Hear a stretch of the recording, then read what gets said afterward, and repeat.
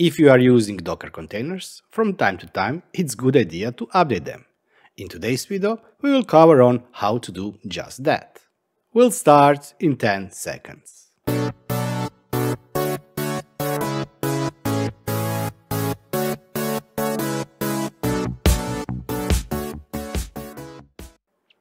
As always, before we go any further, I really would like to thank all the members who have joined my YouTube channel.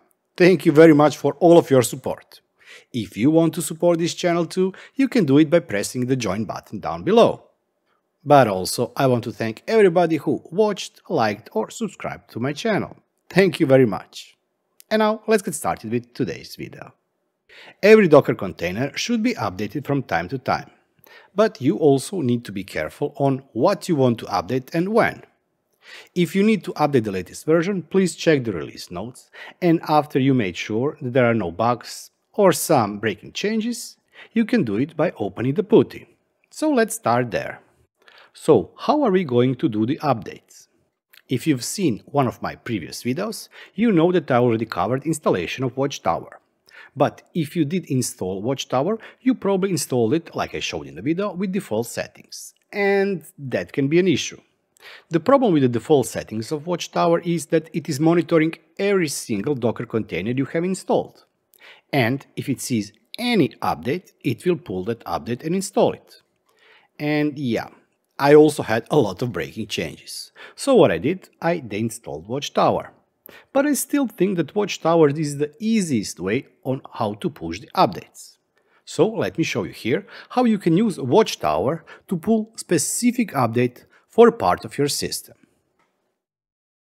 So let's start typing the command sudo docker run rm v, and we now have to map the Docker socket.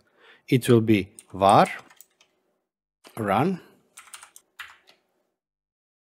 docker sock, and we need to map this with the var run docker sock. This command will work for almost any Linux operating system, but since some versions of the Linux keep the docker.sock somewhere else, you have to tweak it. You need to change the first part and locate where the Docker sock is. In case of the Synology, it is located in the folder var run. Now we have to type the name of the repository. It is container. Yes, it's containrrr. And the name of the image you want to pull is Watchtower. But don't hit enter here, because if we would do it now, it would just download and install Watchtower. And as I said, Watchtower is a great tool, but it would automatically update all the containers. And that's not what we want to do. Instead, we want to add following command. Run once. And here we need to type in the name of the container that we want to update. And if we look name of the containers, you can see that I have here a container called my node-red. And this is the container name. The image itself is called node-red, node-red. So in this command you have to match the name of the container, not the package that you downloaded. So let's try it with my node-red. Let me quickly fix one typo. And let's press enter. If you did recently type your password, you will not be asked for it. If you didn't, you will be asked to enter password once again. As you can see here, I did run this, it did check for the node-red latest version and it didn't find any. So let's see what would look if we do have update and need to update something. If we would run this command once again against the container called storagenode,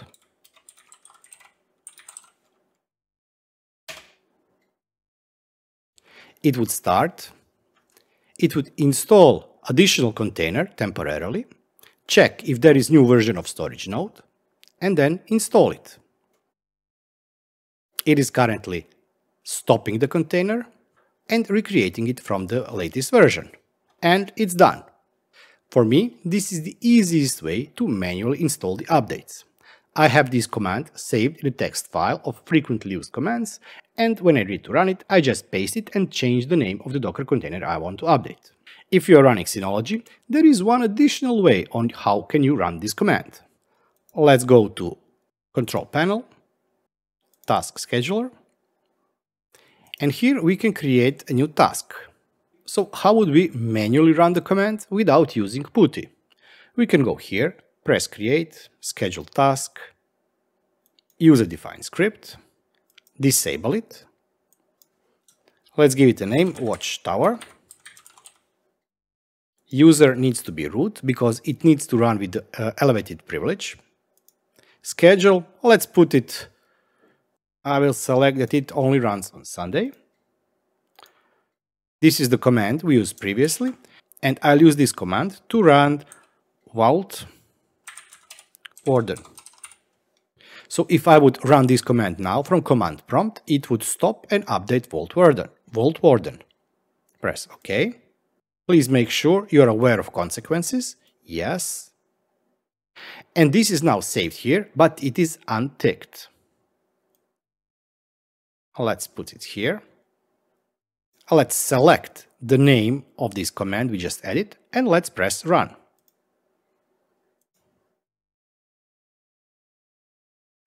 There is no new version of Vault Warden, so let's try this on Storage Exporter. Let's press OK. And let's once again press Run.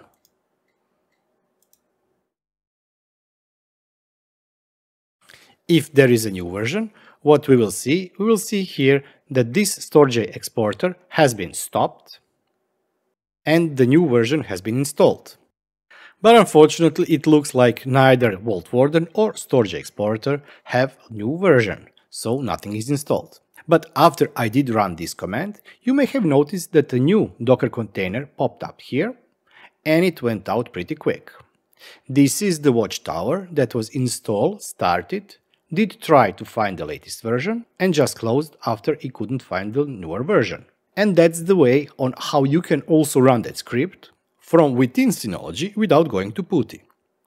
If you want to update any other container, you just have to go here, press on Edit, Task Settings, change the name to whatever your container is called, press OK, OK, and just run that script.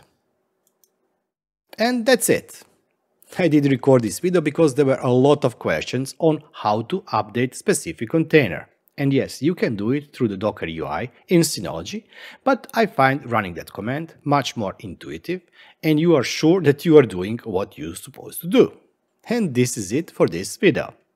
If you have any kind of a comment or a question, you can always find me on the Discord server. If you still haven't subscribed, please subscribe and hit the bell button so you get notified on the new video updates. And I'll be seeing you next time. Until then, bye bye and have fun.